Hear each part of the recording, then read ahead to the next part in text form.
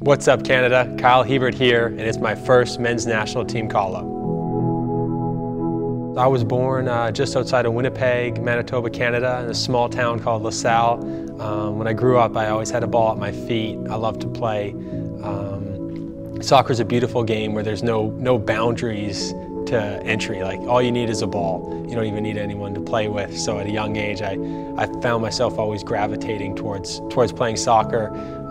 Through the youth career, just enjoyed my time. And then once I got to high school, I was in National Development Center in Winnipeg, coached by Rob Gale.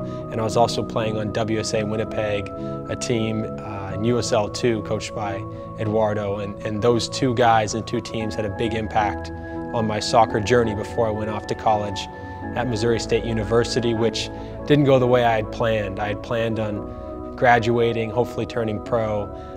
Back-to-back knee injuries wiped out the first 2 years of my college career, and I was sidelined, and it was a depressing time. But I had faith that God had a plan for my life, for my soccer career. I ended up staying at Missouri State until the end of 2021. And then I signed with St. Louis City's second team for all of 2022. Was the first guy from the second team to get signed to a first team deal part of the way through 2022. Really special moment for myself, for my wife Cassidy, for my parents, for my family, for all the coaches and players who have played alongside me and inspired and encouraged me on my journey. And then 2023 has been a whirlwind. We're 4 games into the MLS season, undefeated so far. I scored my first MLS goal 2 games ago, and I'm honored and blessed to be here representing Canada.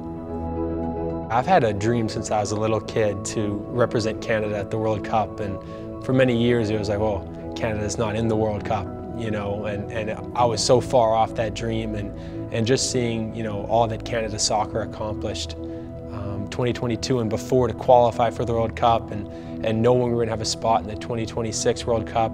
That's a big goal of mine, but along the way I'm just focused on taking it day by day and just enjoying the process of getting better and getting to know a lot of these guys.